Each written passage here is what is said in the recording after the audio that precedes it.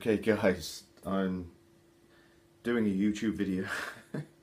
I'm going to share something that has been very important to me, and that is ear training. Ear training. And I'm going to show you the way that I did it. Excuse me. I still listen to classical music all the time. And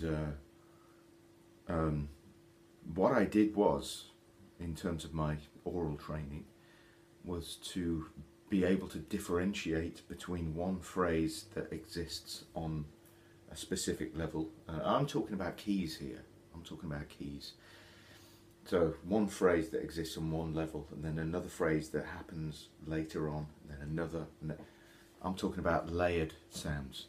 So I'm going to play you a piece of music that is that requires you to be at the best of your ability, no question. But at the same time, it's the most monumental piece of music, in my opinion, that's ever been written.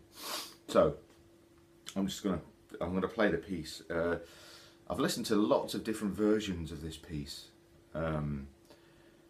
And I think this is pretty good. John Elliott Gardner is the conductor.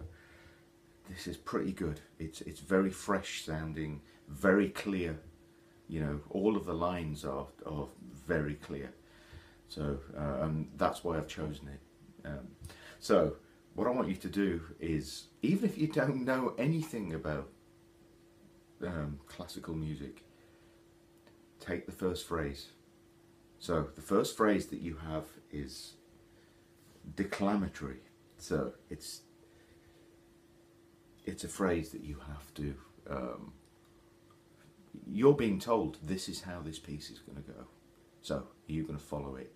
So take that phrase, use your ears, try and follow that phrase through the whole piece of music. Should we do it? Yeah, let's go.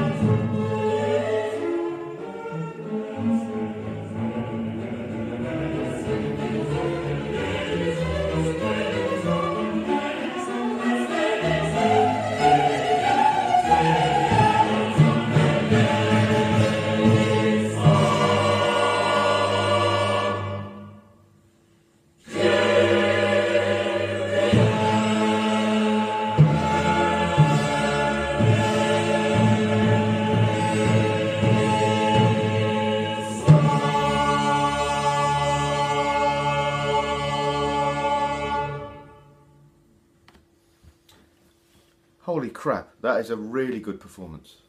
really, really good performance. Very clear, very fresh, really, really good.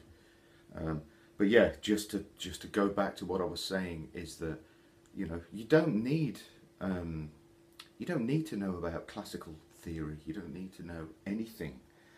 As long as you can take a phrase, like hear the phrase as it's been delivered to you right at the start of the piece of music, and follow how it just goes on this journey.